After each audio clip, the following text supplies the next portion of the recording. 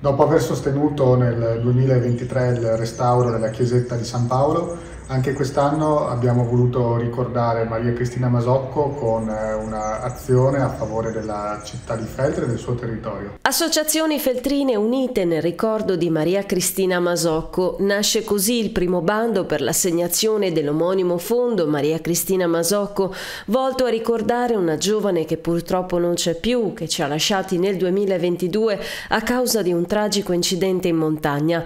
Una ragazza da sempre impegnata nel mondo del volontariato, che aveva a cuore il proprio territorio. Le associazioni nelle quali Maria Cristina era attiva, il quartiere Portoria, il Padre di Feltre, il Giro delle Mura e il gruppo scout di Feltre, promuovono un bando per concedere un finanziamento di 3.200 euro ad associazioni, enti del terzo settore o istituzioni scolastiche che portino un miglioramento culturale o sociale al territorio feltrino. Le proposte devono essere inviate entro il 15 giugno 2024 via PEC all'indirizzo pagliodifeltre@pec.it.